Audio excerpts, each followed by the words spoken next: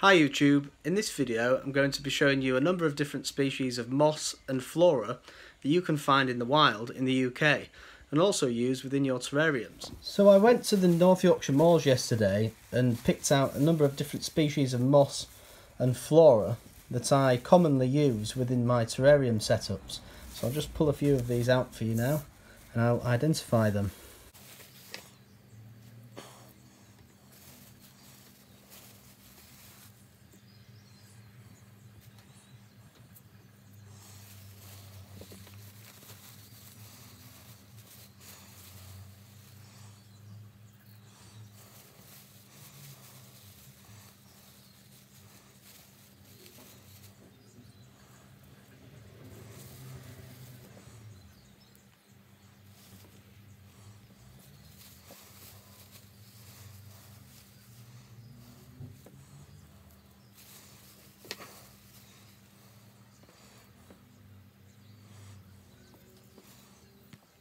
So I've now identified all the different species that I collected.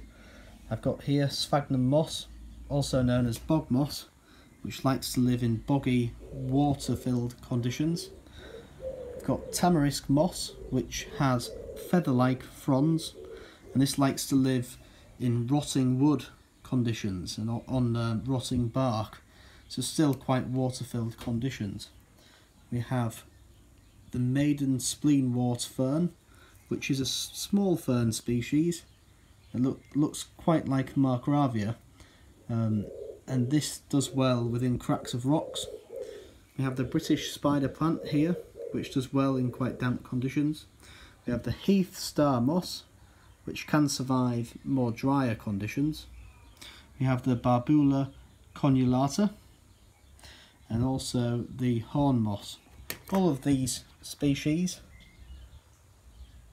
are very safe to use within your terrariums and are very beautiful. So thanks for watching and good luck in your foraging.